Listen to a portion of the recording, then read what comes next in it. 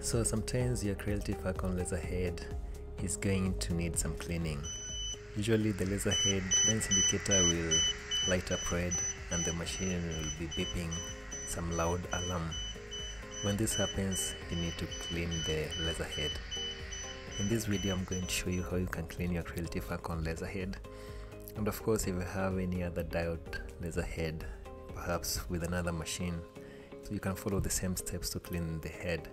Before you go any further, let's look at some of the items you're going to need to be able to clean your diode laser. If you want to make your things easier, just get a lens cleaning toolkit from Amazon. I'll link a couple of those that I've used before in the description, but in case you want to do it the hard way, then you're going to need acetone or isopropyl alcohol or methylated spirit. Then you'll need a lint-free cloth. These ones you can usually find them with DSLR cameras. Then you can have a normal tissue paper. This is just going to be used to wipe the lens cover. And here I have two matchsticks. Instead of a matchstick, if you have a Q-tip or an earbud, that will be better. So for me, I'm using a matchstick and some cotton. Apart from a matchstick, you can also use a toothpick or something that's just thin enough to go through the laser hole of the safety cover. So that's why we need a matchstick. Otherwise, if you can reach the safety cover hole with any other tool or item, that will be just fine, so you don't need to use the matchstick. So those are the items that we're going to use to be able to clean our diode laser lens. Okay, so let's get to the cleaning part.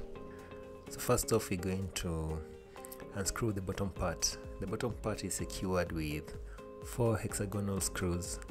We're going to use some Allen wrenches to unscrew the hex keys. The Falcon is shipped with the Allen wrenches, but you can use any Allen wrenches you may be having from other toolkits. It doesn't really matter. When unscrewing the bottom, just make sure that your fingers are not oily, or else you're going to have a very difficult time turning the Allen wrenches. At the same time, I found it difficult to unscrew the hex keys while wearing gloves, so if you prefer wearing gloves at the workshop, this is something that you might want to consider. Now that we're done, there's the bottom part. That's the protective part that guides the laser beam directly to the material that you're cutting or engraving. And there you can see that's where the laser beam comes from. So next we're going to open the top part. The top part is secured into place with 4 hex keys. We're going to use the same Allen wrenches to unscrew the keys. Now this time I might want to mention that ensuring your laser head is in tip-top condition is really important if you want to avoid charred edges when working on products like wood, paper, acrylic, or any other materials. Ideally, you want to clean your laser head as soon as the alarm goes off or after 15 to 20 hours of use. So depending on how busy you are with your machine, you might want to keep that into mind. So there we go. You can see the top part. We've opened the top part, and inside you can see the electronic board of the laser head. This board usually gets piled up with some dust and debris with continuous use, so we're also going to have to clean that top area. We're going to use a soft brush. This is just a regular paint brush, or you can just use any painting brush that you have at your workshop. As long as the bristles are soft, just that one will work. So cleaning is all a matter of just brushing lightly at the electronic board to ensure that there's no dust or no debris lodged there. You're going to have to do a physical examination. Just look at the electronic board and brush off any dust or debris that might have accumulated over the hours that you've been using your Creality Falcon. Give it a good clean. here I had to blow it a little bit just to remove all the dirt. And from there we go into the side air holes. These air holes also have a lot of dust and debris from continuous use. That dust and debris can affect the performance of your lens, so we have to blow just to get the dirt out. If you spot any dust on the inside, just make sure you brush slightly. If you have an air blower, that will be the best way to go about this. And here we are cleaning the bottom protective part of the laser. Give it a good brush, blow here and there just to make sure no dust is left in any of the edges or maybe on the insides of the safety cover. Now this can take some time depending on how dirty your laser head was, so here it's up to you. Use your judgment, brush, clean the laser head for as long as you wish, but usually just a quick 5-minute clean, 5 to 10 minutes clean should be enough. No need for you to spend an hour just brushing the dust off. I mean, what kind of dust might you be having? So there's the interior of the safety cover. It's very dirty.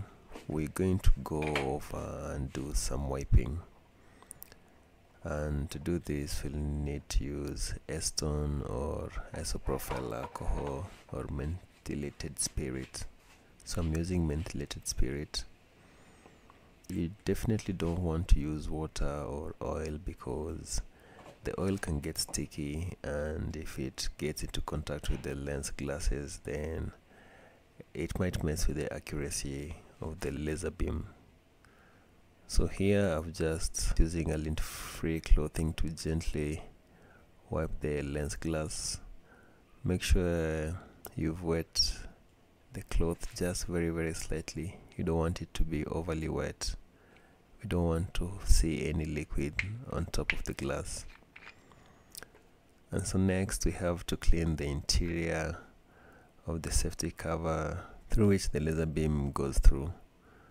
And over here having Q-tips will be better, but for the Falcon Creality Pro I realized that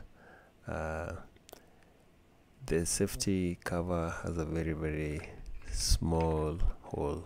It's quite thin and the usual Q-tip buds cannot go through, so that's why I've decided to use a matchbox stick. I've just wrung around some cotton wool and then wet it up with the methylated spirit. Now I'm gently taking it through the hole and rotating it to make sure it gathers any dust that's on the side. The camera is not doing justice to show you how dirty the cotton wool became. Depending on how frequently you've been using your machine, it might be very dirty, such that you might need to do a couple of rings. So this is a challenging part. If the matchbox thing doesn't work for you, you can try something else, perhaps a toothpick or a very thin wire. Just make sure that the item that you're using, just make sure when you put it through the hole, it doesn't go and touch the lens at the bottom. So I decided here just to ring the cotton wool on by itself and push it through the hole, and you can see there's some black soot on the cotton wool. So I'll just continue doing this for a couple of times until when I finally put the cotton wool inside and I see there's no soot, then I'll know that the interior is clean.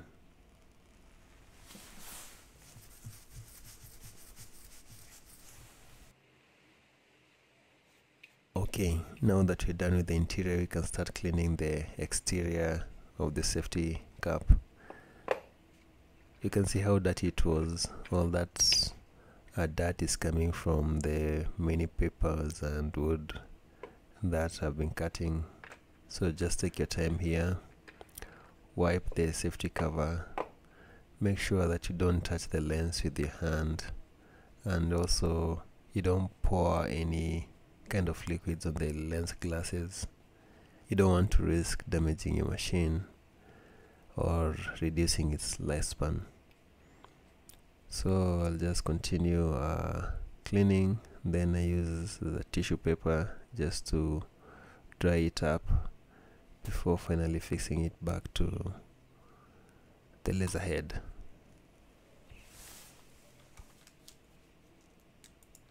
Okay, so it's now time to screw back our parts. We're starting with the top part, using the Allen wrenches to screw back the hex keys. Put your laser head on a flat surface and make sure you have enough space for your fingers to do the turning. Of course, it helps if you have a workshop bench over here. Just put the laser head on top of the honeycomb, and well, it worked for me. No right way or wrong way, just get it done. With the top done, we're now going to fix the bottom safety cover. Just make sure you align the protruding area with the path of the lens beam. Then of course, screw back the hex keys. Use your Allen wrenches to do this. So there we go, we can see that the bottom part is secured. Now we're just going to fix back our laser head with the machine and get it tested. So when you switch on, the machine is still going to show the same error. The lens LED light will still be flickering and the machine will still be producing that alarm noise. This is a false positive, so what you need to do is just go to the top of the laser head and press that black button. That is the reset button, and when you press it, then the lens light will turn green and the machine will stop beeping.